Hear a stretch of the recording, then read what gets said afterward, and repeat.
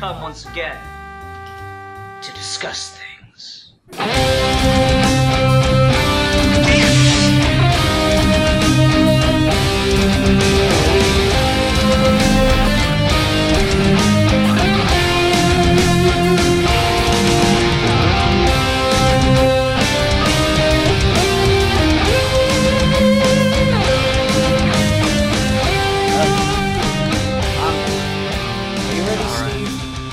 Set. Alright.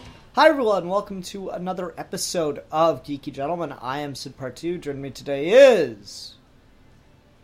Me? Yeah, you. So anticlimactic every time.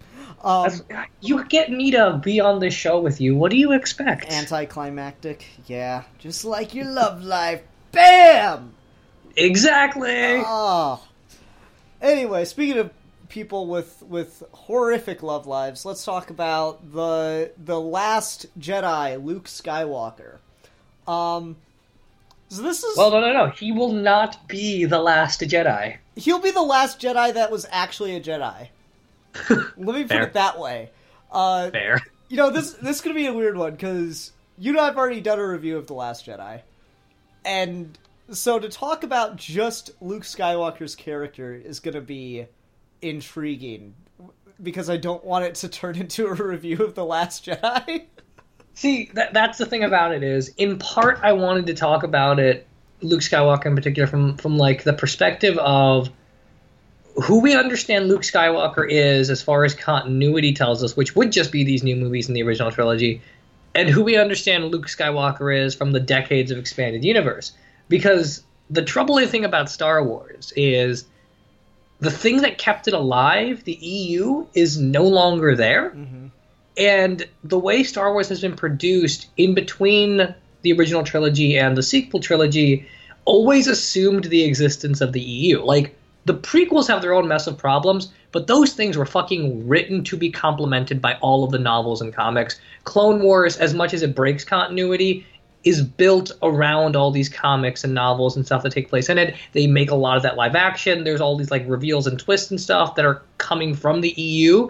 And now that all of that's gone, it kind of makes you wonder how much of Luke Skywalker is in the stuff that counts as canon versus how much of the stuff isn't in canon. And I'm convinced part of the reason a lot of people don't like Last Jedi, through no fault of their own, is because Star Wars has, for decades now, only been produced to complement the idea of an expanding universe. So whether or not you realize it, everything you've seen up to this point in Star Wars has kind of been built around that notion of everything has an answer in a side story. Yeah. And that doesn't exist anymore. It does kind of, but nowhere near to the extent it used to. Yeah, I mean, Marvel and all the novels are now putting out their new canon stuff that's filling in all the gaps for us and stuff. And it's interesting to look at that junk because... I didn't want to say stuff again. It's interesting to look at that junk because, you know, they're kind of like... You could tell their hands are tied because they can't reveal stuff. Like, you know, I'm sure Aftermath or whatever kind of gave you a slight more background on Snoke, but nothing could go into Snoke because you needed the speculation around him for the subversion of The Last Jedi to work. And see, that's the other thing about the new canon, is that, like, people will rebut and say, well, there is new EU, it's just on all the comics and novels and stuff, but, like, the big difference between the way we're doing stuff now versus the way we used to, like you said, is that they don't have a lot of material, and honestly, a lot of that stuff you can kind of, like, play around with and get a little more emotional nuance, but it's not the EU it used to be. It's not like, here is a novel that picks up directly after Force Awakens ends, and here's all the adventures these characters went on in between movies. It really isn't doing that. Yeah, and they can't, because now that we're actually making new movies, Star Wars is a film franchise first, and the films have to be the thing that matters the most. Yep, even Rebels, even all the stuff Rebels is doing, it's so inconsequential to the new continuity. As far as I'm concerned, you don't need to read or watch anything. Yeah. In a way, with the prequels and Clone Wars, you kind of wanted to and were expected to. Mm-hmm. Like, Episode 3 is a lot better to watch after you've read Darth Plagueis, and they knew that. Yeah, I'd agree with that. But anyway, to focus just on Luke Skywalker.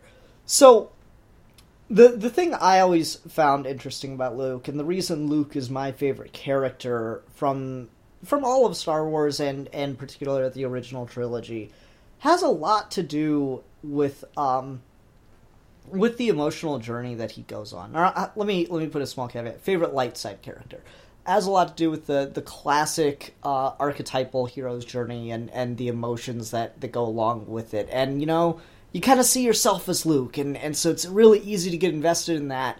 And that might also play a role into why people were so, you know, polarized on the end of on the reveal for what Luke's been doing since The Last Jedi, you know? Oh, absolutely. Yeah. I mean, there's a lot to be said for who Luke was and why. Because the original trilogy is, no matter how good it is a two-dimensional story. And it knows that, and it wants to be that, and it doesn't pretend like it's anything more. And giving Luke a third dimension is going to necessarily compromise what people thought he was. Mm-hmm. Because... And even the expanded universe did this. Like, we tend to forget and act like it didn't happen, but there's a shit ton of stuff. Like, if you went back to the old days when people were reading the Thrawn trilogy the first time and Mara Jade first showed up, people were up in arms about the fact that Luke and Mara Jade got together. Mm-hmm. And then Lucas came around and fucked that all up with the fucking Jedi or celibate shit. Yeah. Oh, man. Just, here, let me just throw a wrench in this gear for you. Anyway. So, yeah, Luke is a character that I've always loved, but for me, what made his turn work so well in Last Jedi was not that, like, he'd given up hope, because Luke is, you know, obviously a New Hope. It was that he'd given up because he couldn't live up to what he thought he should be. And I really, really enjoyed that, you know? Yeah, part of what I like is the expanded universe, as it was coming out, gave all of these, like, excruciating levels of detail of how much Luke was doing. And with Last Jedi, none of that exists anymore. And so the last time we saw Luke, he defeated the Empire and lost his dad, and now he's just left alone in the galaxy to fight the remnants of the Empire. And like, you don't see any of that, but the whole casualty of war thing really falls into who he is. Mm-hmm. And like, you got to imagine a lot of people, with the way that movie plays, thought Luke Skywalker was the reason the Empire fell, and that even as far as factually that is not true. It's just symbolically what it looked like. Yeah, and I really like that whole idea. If Luke had killed, or if Vader had killed the Emperor on the Death Star, because could he really have gotten out? Fair point. Exactly. So, like, the whole Legend of Luke Skywalker thing playing into Last Jedi I really like, but also I never thought Luke was particularly a great teacher, and I don't think it makes sense to make him a good teacher. Because he has his own Jedi school and stuff, and there's the whole Jedi Prince books and all that, and Luke's like Order of the Jedi, and they're all cool, but I always thought they kind of mischaracterized Luke as having profoundly way more knowledge than there is any way possible for him to have after all of those events happen. Because as far as that universe is concerned, he's basically the Last Jedi, and there's not a lot of, like, ceremony or instruction, or, like, there's all of these Force powers and shit that just have to be lost to history because everyone's dead. Mm-hmm. And so Luke being either a failed teacher or a teacher that is retired makes a lot more sense than master of a new Jedi Order until his dying breath. Yeah, and see, for me, like, I remember getting into Star Wars at a certain point after high school and, like, thinking about looking into a lot of the expanded universe stuff. And then I just heard certain details about it, and for whatever reason, it sounded profoundly uninteresting. Like, from what I remember, I heard, like, the old EU Luke was basically capable of any Force feat, and that just didn't intrigue me at all, because we already saw Jedi that were capable of any feat with the Force. And I don't know, like, that's not what I wanted Luke to be. Yeah. Like, I'd never wanted Luke to be the most powerful, the greatest Jedi that there ever was. I like, you know, part of his whole thing is the story of, like, this frickin' kid out in the middle of the boonies, in the middle of nowhere, who, you know, kind of becomes part of the galactic story. That is his claim to greatness. He doesn't need to be greater than that for me. Yeah, I agree. I mean, there came a really quick point where, like, they gave him Force Lightning and everything just because they thought it'd be cool if Luke was the Jedi Master that had all of the powers and understood how all of the Force stuff worked. And I don't know, even in episode 6, like, I feel like for the most part he comes off as like pretending like he's cooler and wiser than he is. Mm-hmm. And I don't know, I guess maybe the EU just kind of ran with that facade he was putting on, and The Last Jedi knew it was a facade, and I really liked that. I don't know if I'd say it was a facade, because like I feel like he learned quite a bit, but he was still very underconfident in himself, which is why he goes back to Dagobah. And I found that really interesting about him. So much about what makes Luke interesting is his relation to other characters. Like, it's interesting to see Luke as a student. It's interesting to see what effect Luke has on Darth Vader. It's interesting to see what effect Luke has on Han Solo. And now in the new trilogy, it's interesting to see what effect Luke has on Kylo Ren and Rey and Leia. Yeah, I agree. Luke's one of those characters that I always really appreciated in Star Wars, but he was never the character like I personally related to or looked up to in that way. Because I feel like Luke is played very pure and very simple and very down to earth in the original trilogy, and that's part of the appeal. But part of why I like Kylo Ren as much as I do is because he's so muddy and gray, and like his whole characterization is that he has no idea who the fuck he is. Mm-hmm. And Luke has bits. He's a hero for the millennial generation. Exactly. Exactly. He's a whiny man child that has no idea what he's doing and is angry at everything. I love it. But Luke never really had that, and Luke shouldn't have had that. I feel like all of Luke's insecurities have to come in from the fact that he has enormous power. Mm-hmm. And that's cool, and that does a lot of stuff, but when Luke dies in the original EU, when he's like showing up as a Force Ghost, decayed Skywalker and all that, and all of the legacy stuff, he just came off as profoundly un-Luke to me. Like, it felt like they were just writing Yoda, except he didn't have backwards speak. Okay. Yeah, and see, that's just not appealing to me. There is something, like, wonderfully perfect about the way Luke comes off. Just, like, ignoring the change from what we expect Luke's character to be, the guy who never gives up hope in anybody. There's something wonderful in like the kind of sarcastic jokiness that he has in Last Jedi. Like, I talked about how a lot of the comedy doesn't work for me. The more I think about it, like, man, there's some really Luke lines in that. Like, I think particularly about like his bickering with Han, and a lot of that really starts to work a lot better for me. Like, the scene that I've thought more and more about, and that's really started to get very emotional for me, is his scene with R2. And like, oh my god, yeah, R2 plays the Leia hologram, and he's like, "That's that's a dirty move" or something. And I'm like, God, that is such a good line. The more I think about it, I love his reaction, because I don't particularly think Mark Hamill's a good actor, which we've talked about before, but he plays it up so well in that scene when he's just looking at that hologram. Mm-hmm. Yeah. I love that. I love the way he speaks to R2, where he's like, "Watch your language. We're on a sacred temple." Oh, that's funny. And then even like, because we talked about this too, but like when all the lasers are firing on him, and then the dust clears, and he just like wipes off the dust from his shoulder. Mm-hmm.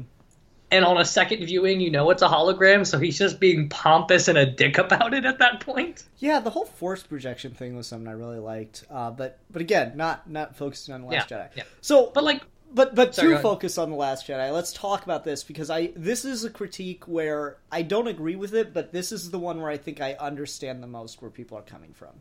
Because if you look at the original trilogy, Luke's character arc is he going to turn to the dark side? No, because he is hope. He is the embodiment of hope in the universe, and he shows that anyone can be saved, even the most hated man in the galaxy, Darth Vader.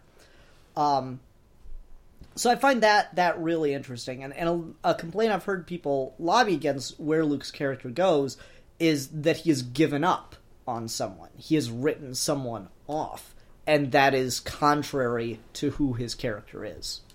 See, and I don't know if I agree with that interpretation. I don't think he's given up on Kylo Ren. I think he gave up on himself.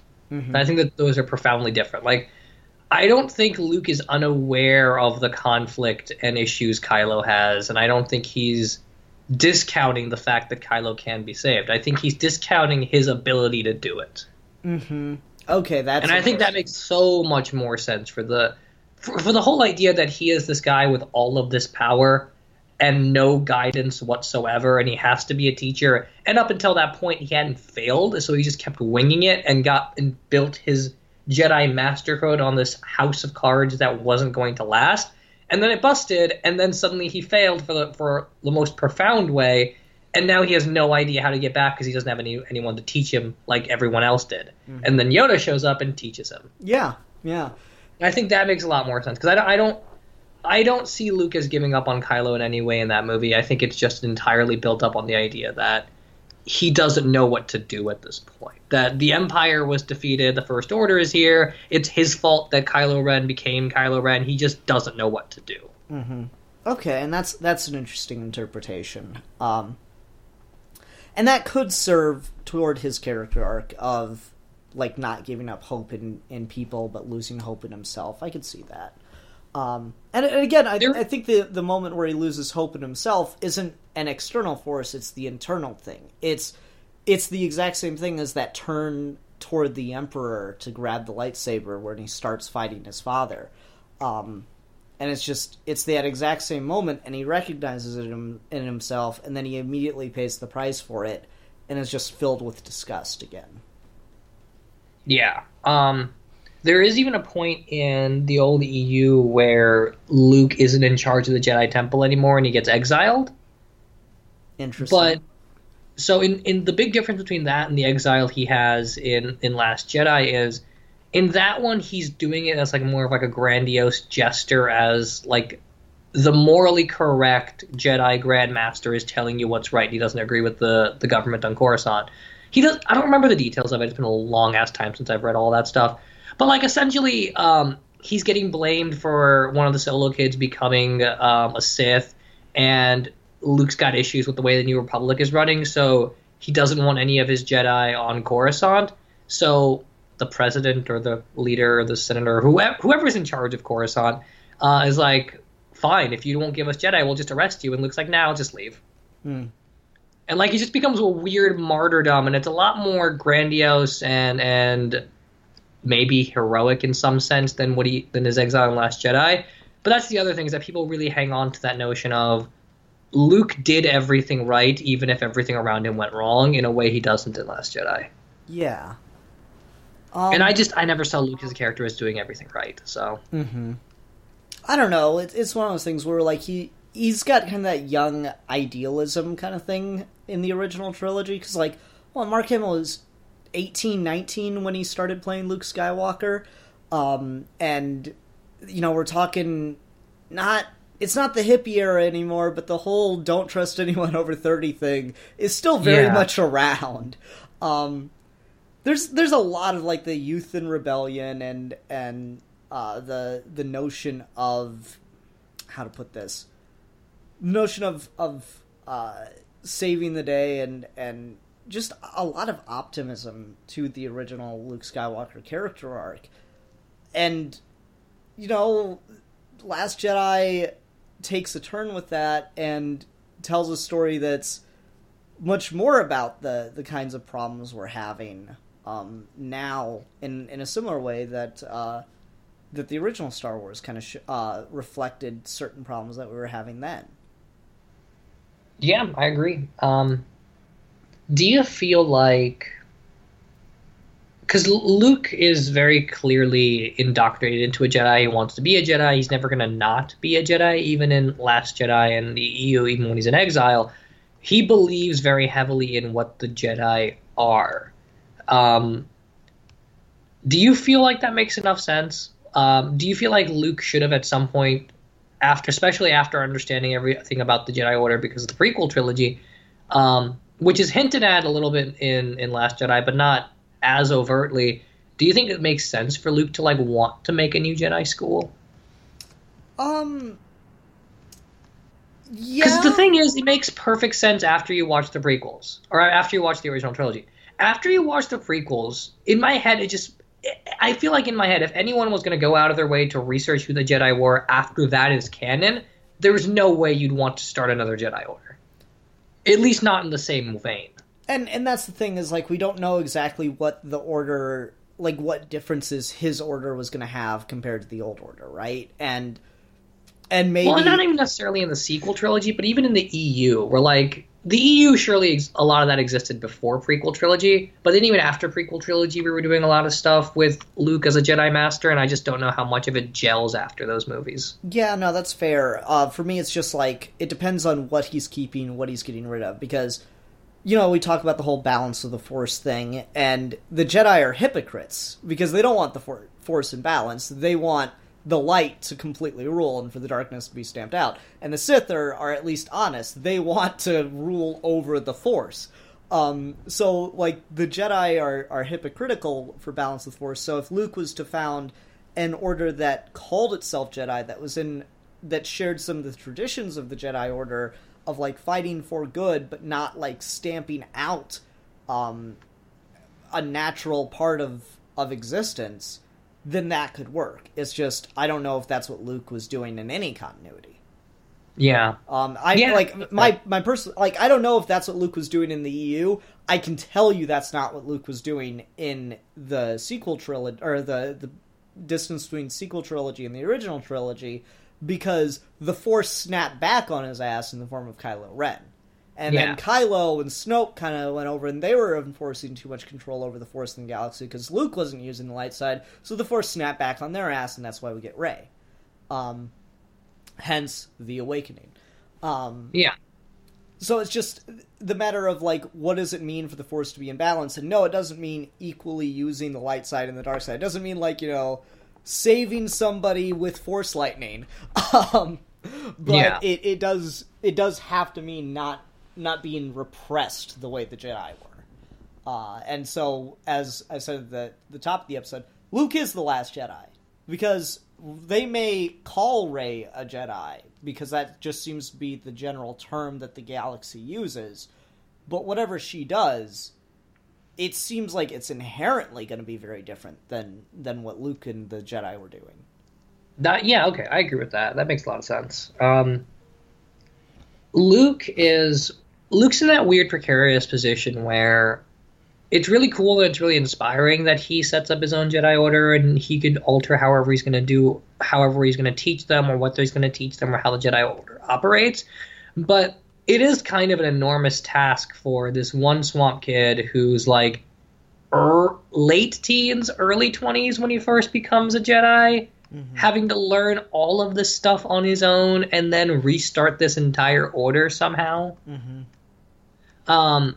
And, like, it's cool, but it's also two-dimensional, and the more dimensions you add to it, the more that premise has to break down somewhere. Yeah. I mean, like, I don't know about you, but when I was 20 and I started my own religion, it did not go swimmingly. Exactly. You know, you gotta print all these books, you gotta trick all these people. You gotta hand out, like, more pamphlets. You need a lot of pamphlets. And giving everyone a laser sword at graduation is just not economically feasible. I'm sorry. You know, I gotta send you this cracked parody series they did of Star Wars, and he's like, okay, so the first rule for Jedi school is safety. Matter of fact, the first 6 years are all about safety, because you're carrying around a laser sword.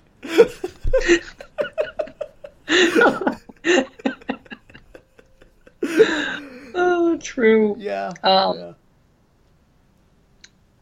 So, when I picked Luke, I kind of figured we'd talk a lot about Last Jedi, and I feel like the less I have to say, the more it just kind of confirms me that, like, yeah, Luke's not a very deep character. Oh, no, None of the original trilogy characters really are. No, they're not. They are archetypes, but that's the thing that makes them... Exactly. That's the thing that, like, attaches you to them so much, and I was talking about this in the live show last week, Breaking the Time-Space Continuum last night. I was talking about this in the live show with people. I'm like, yeah, a lot of whether or not you'll like Star Wars depends on the age at which you watch them. Like, I feel like everyone should watch the original trilogy just because those are such important cultural monuments. But if you don't watch the original trilogy until you're, like, in your late teens, 20s, you're probably never going to like Star Wars.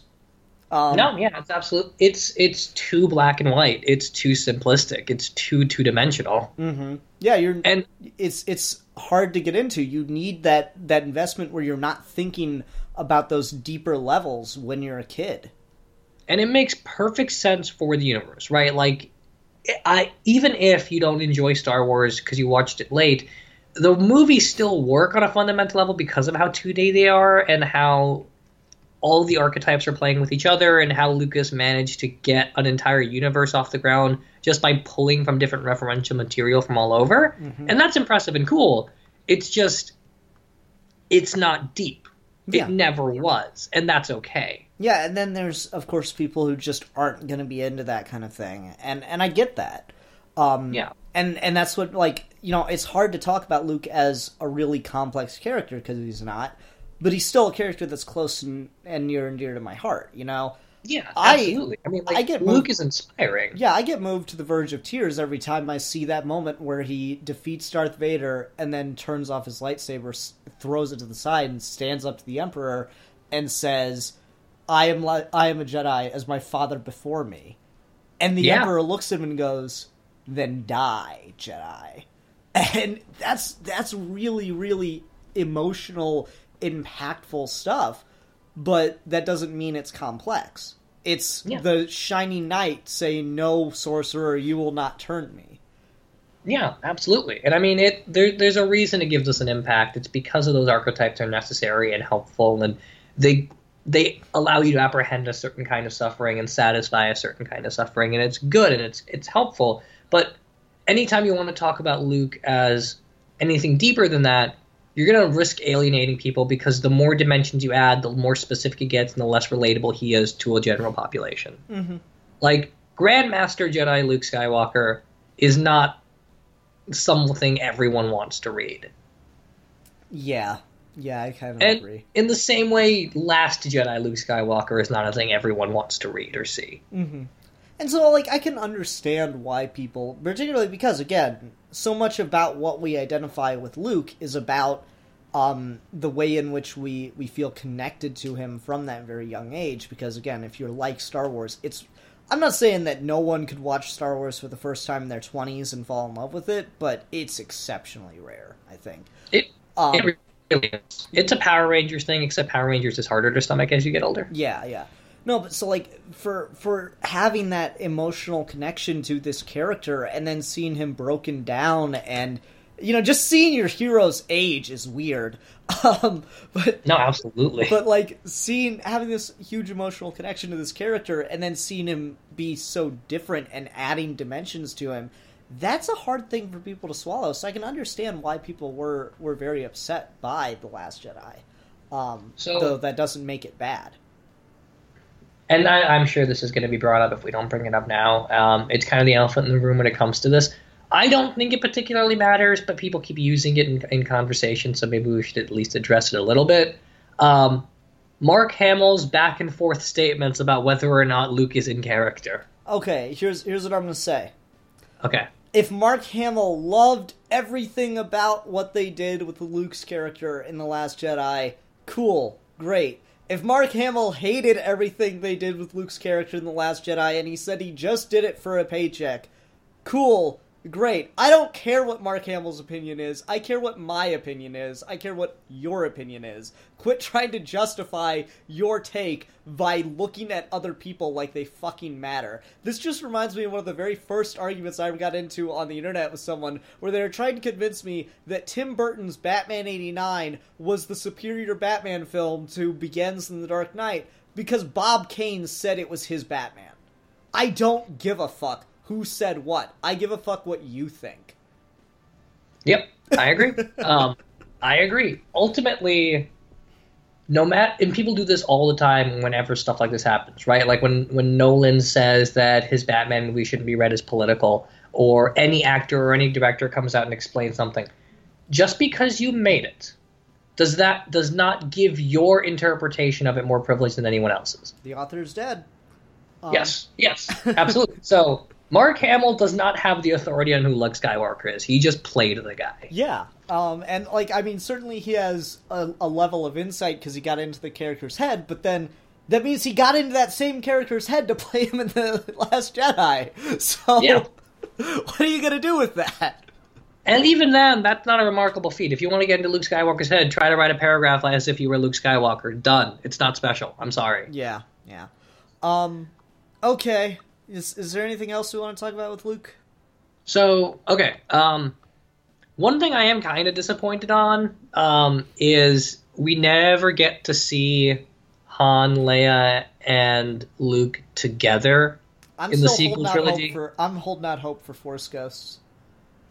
No, I know, and that'd be cool. Leia, at the very least, should get one at this point. I'm not so sure about Han, but like, I want to see those three actors together because no matter how divergent and bizarre and problematic the EU got, there were always like these weird check-off moments at the end of like really big wars and story arcs where Han, Luke, and Leia were just sitting together, and I missed that. Yeah, that you miss your family space portrait, right? Like every movie of the original trilogy ended with family space portrait, and this you just haven't gotten that. Force Awakens ends with the Rey holding the lightsaber. Last Jedi ends with the kid, and like those are iconic in their own way, but they're not family space portraits, right? Yeah, absolutely. And, of course, the EU has that longer problem of they're never going to kill any of those three big characters as long as they can keep making them older and putting them through more stories. And Last Jedi and Force Awakens do. Mm-hmm.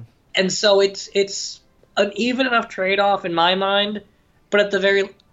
Even in a flashback, I would have killed for just a flashback or something of like when Luke walks into the cockpit of the Millennium Falcon, I would have killed for just like he like hallucinates Han and Leia sitting there next to him or something. That'd be cool. Like, honestly, I would... I'm sure they got something of Carrie Fisher on a green screen. I mean, obviously, with the Force pull. At this point in her career, you don't think they have backstock footage of her on green screen? Well, no, I'm talking about, like, from Last Jedi. I'm sure they got something of her just standing on a green screen, like, probably in between takes, like, smiling or something.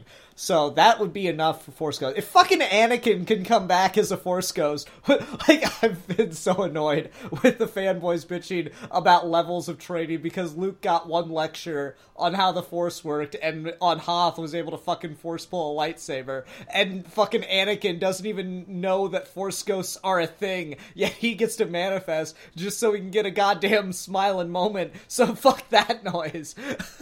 If fucking Anakin can come back as a Force Ghost, why the fuck can't Leia and Han come back as Force Ghosts? True. At the very least, Leia. Leia has clearly, in the EU and in other versions, she's clearly at the very least had conversations with Luke about the Force and believes in it way more than Han. I mean, she's very Force sensitive in Force Awakens. That's one of the things that like did not surprise me that we saw her use the Force in Last Jedi. I would have thought it wouldn't be as dramatic as that, but I guess if you're gonna go big. That scene is still one of my only big problems with that movie. Where like, see, I don't care if she can use the Force to pull herself. I just care that she didn't like blow up in the vacuum of space first. That's all. That's all I'm saying. It is a weird one. But anyway, Luke Skywalker. What do we have for recommendations for Luke Skywalker? I'm gonna go with Return of the Jedi, particularly the fight with Darth Vader in the Emperor's throne room. Still my favorite scene in all of Star Wars. And then Last Jedi, and I also kind of enjoy some of what Jason Aaron was doing with Luke. Showdown on Smuggler's Moon in the new EU comics was kind of fun. Yeah. So outside of movies, Thrawn Trilogy does a lot of cool stuff with Luke, and that's where you first get Mara Jade, and that's always a lot of fun. And I like her as a character a lot, particularly in contrast to Luke, because she's basically female Han Solo in a lot of ways, except Jedi powers. Okay. Or Force powers, that is. Star Wars Legacy of the Force is where a lot of the stuff in the new movies gets pulled, and I think isn't done quite as well, but it's still a lot of fun, interesting drama. And then I don't remember what books this is in, but there's a thing called the Swarm War where Luke becomes a Jedi Grandmaster and like has his school and has like all these political problems with the New Republic, and that stuff's really good. Okay. So that's about it. I can see it. And then Last Jedi, because Last Jedi is the best Luke. Oh shit, Gauntlet thrown. Okay, cool. Who are we gonna talk about next time? Alright, this will be interesting.